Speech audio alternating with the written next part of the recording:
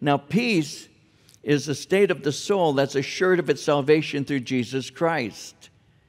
You'll never have, and you can read your scripture, you'll see this through the New Testament, you never will have peace and grace. It always begins grace and peace. Why is that? Because you'll never have peace without grace. That's the biblical way that it's put together for us.